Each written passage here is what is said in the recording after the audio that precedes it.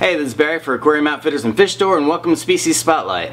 Today we're going to be talking about a fish called the Powder Blue Tang. The Powder Blue Tang is found across the Indian Ocean to Indonesia. With all of its blues and yellows, the Powder Blue Tang is a striking fish that's popular among aquarists. The fish is also known as the Powder Blue Surgeonfish. These guys appreciate well-oxygenated water and a good flow in the tank. They need plenty of room for swimming. They're great to watch, and they swim all over the tank at different levels. They are on a moderate care level, and they need appropriate nutrition, and like some other tangs, they are easily susceptible to ick and velvet. It might not be a bad idea to pick up a skunk cleaner shrimp to keep in the tank to help deal with any parasite issues.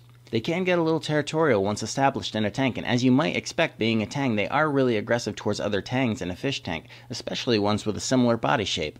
Some aquarists have had luck keeping more than one tang in a very large tank, but there's always a risk. Like other tangs, they will eat the prepared meaty foods that you feed your other fish, but they really need some seaweed or algae in their diet. This will help their overall health and reduce their aggression. They'll probably make short work of the macroalgae in your tank, so you should add some for them or add some dried seaweed or algae multiple times a week. Recommended tank size for the Powder Blue Tang is 100 gallons. So let's go over our checklist. The Powder Blue Tang is a moderate care level fish that is semi-aggressive, and they're good in both reef and fish-only systems.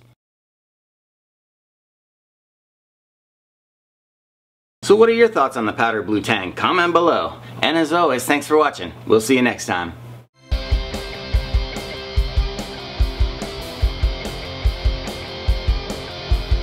Powder Blue Tang has been said to live up to 20 years in the wild, but usually a good deal less in aquariums.